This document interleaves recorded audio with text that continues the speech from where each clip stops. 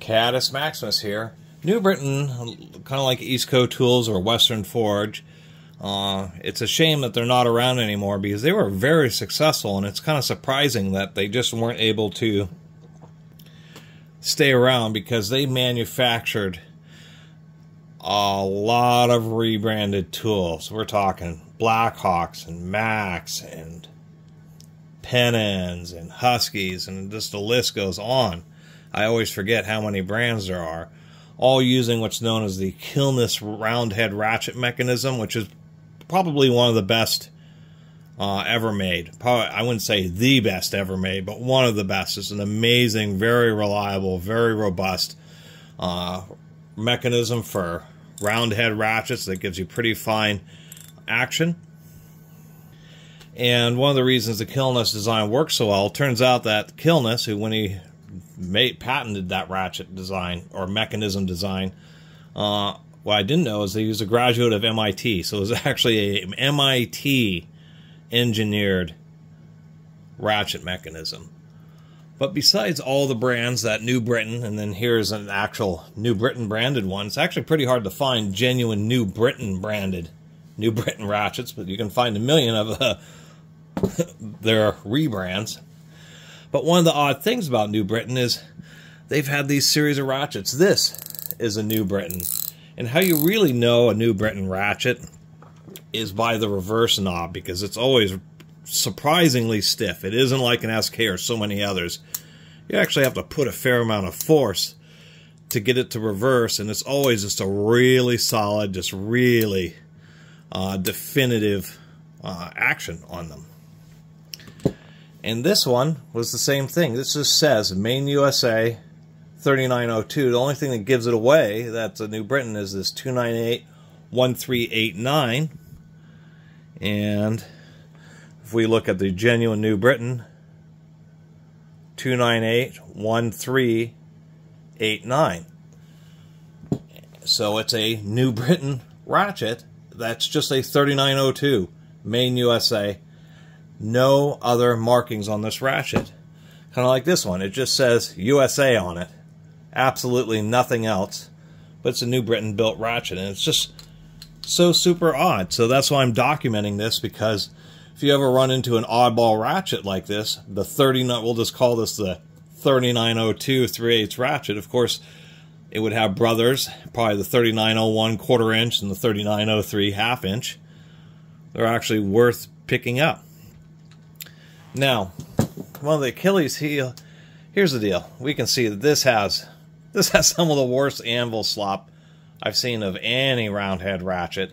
And that's actually one of the things a lot of the New Britain ratchets have, just terrible anvil slop due to the nature of the floating pawl design that it has. It's not a rocking pawl that kind of rocks back and forth on a pin like an SK design. The pawl is actually floating kind of like a lot of modern pair heads, just adapted, or in this case, inside a round head.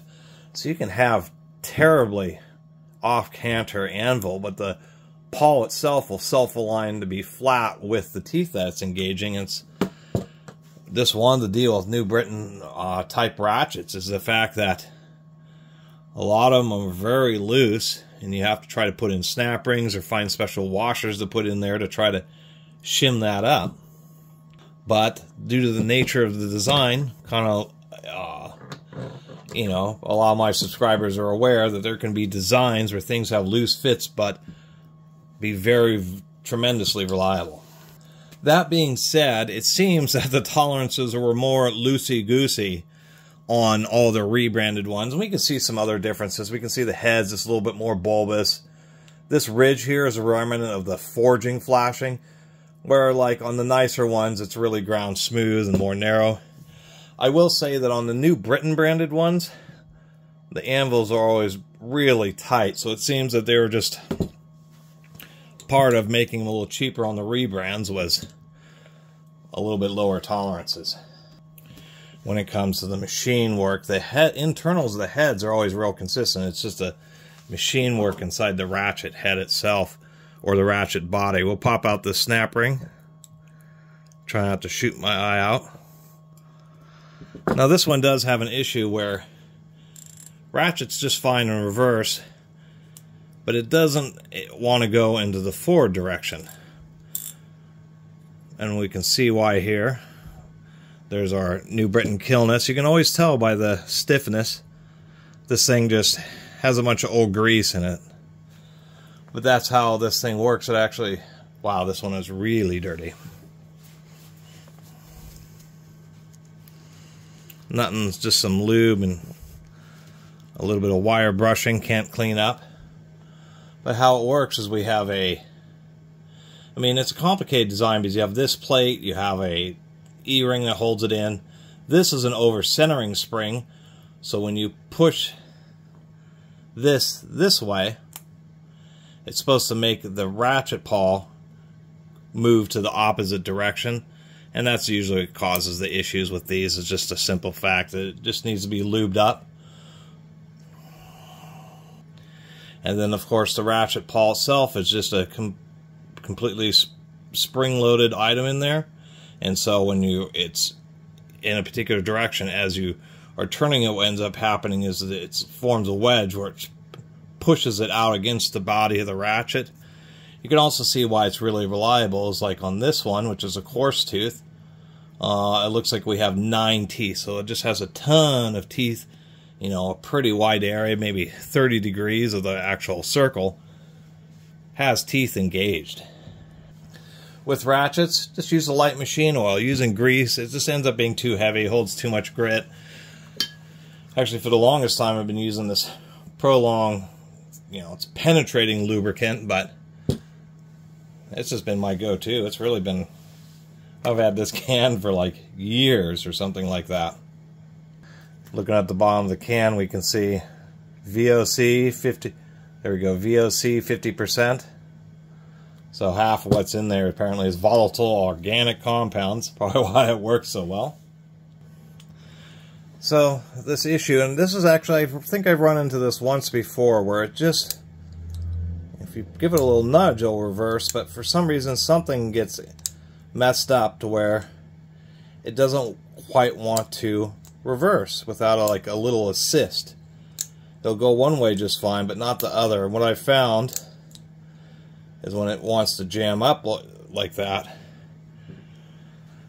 is it's a little bit of butchery, but you either shave off a little bit of this, the corner of this top plate, or you knock down this corner a little bit, or a little bit of both, just giving it a little bit more extension to sweep the other direction, and that always seems to fix the issue.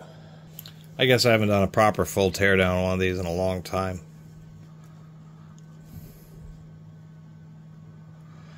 Anyway, here's our over-centering spring. It's just a little spring, it's a loop, and it just sits down in this hole in the top of the head. I'll clean this up a little bit here. And all that is just gets pushed together, so it makes sure that what it does is the idea is that when this plate goes one way, it forces this one to go the opposite direction, and these are just sliding on top of each other, and this little spring is what's performing that action or that activity. This thing was super dirty. Then in here we have a separate spring, which is just that spring right there. Presses on just the back of the pawl. Otherwise this pawl really is just floating in there, and it is simply generally kept in place because of this little hook system here, so it can't really pop out.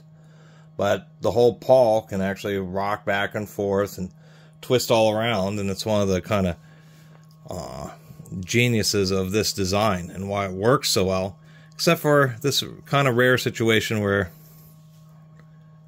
it doesn't want to quite reverse. So all I'm going to do is just grab this with some pliers and knock off a bit of that corner just so this can rotate over a little further. So I'm going to title this a review and repair, and you can see how I just knocked a little bit of that corner off. So let's get this all back together.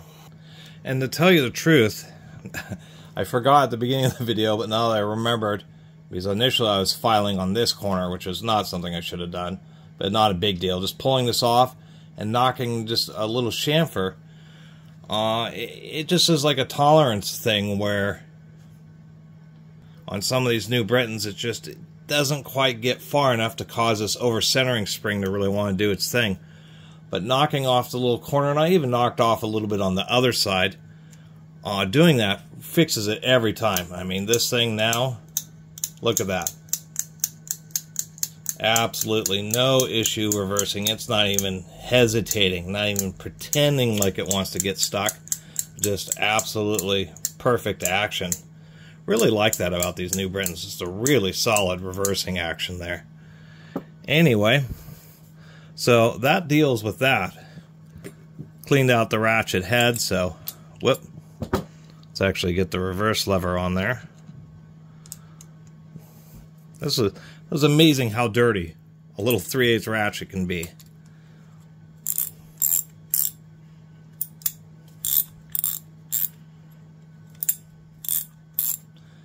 So now, what I have is to try to deal with, I have a bunch of dirty rags,